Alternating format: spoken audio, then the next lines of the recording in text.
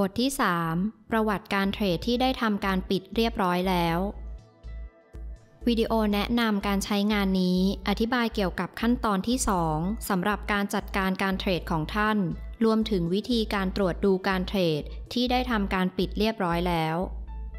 การเทรดทั้งหมดที่ได้ทำการปิดเรียบร้อยแล้วจะถูกแสดงอยู่ในส่วนของหน้าต่าง Terminal แท็บ Account History ด้วยการคลิกขวาในส่วนนี้ท่านจะพบกับเมนูที่ช่วยให้ท่านสามารถจัดระเบียบพื้นที่ส่วนนี้ใน Mt4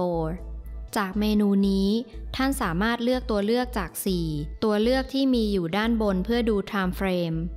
ด้านล่างของเมนูนี้ท่านยังสามารถปรับแถวที่แสดงการเทรดทั้งหมดที่ท่านได้ทำการปิดเรียบร้อยแล้วฟีเจอร์ที่สำคัญที่สุดของแท็บนี้คือสามารถสร้างรายงานอย่างละเอียดของ Time Frame แต่ละช่วงและทำการบันทึกไปยังโฟลเดอร์บนคอมพิวเตอร์ของท่านได้รายงานดังกล่าวประกอบด้วย3ส่วนหลักๆภายในส่วนของ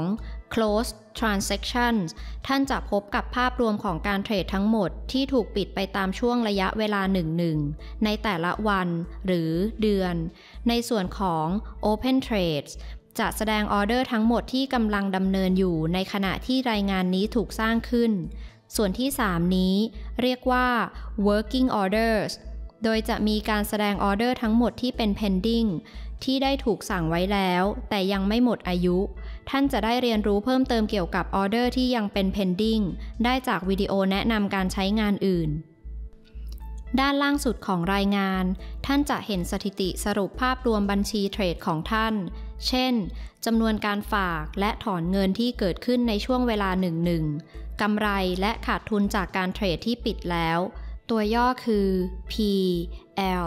รวมถึงกำไรและขาดทุนที่ยังมีการเปลี่ยนแปลงจากการเทรดที่ดำเนินอยู่ Floating PL ท้ายนี้ท่านสามารถดูยอดเงินทุนของบัญชีเทรดของท่านซึ่งคำนวณด้วยสูตรพิเศษคือ Balance บวกหรือลบกำไรขาดทุนบวกด้วยเครดิตหรือโบนัสในวิดีโอต่อไปท่านจะได้เรียนรู้เกี่ยวกับเรื่องของ Margin และ Free Margin ขอบคุณสำหรับการรับชม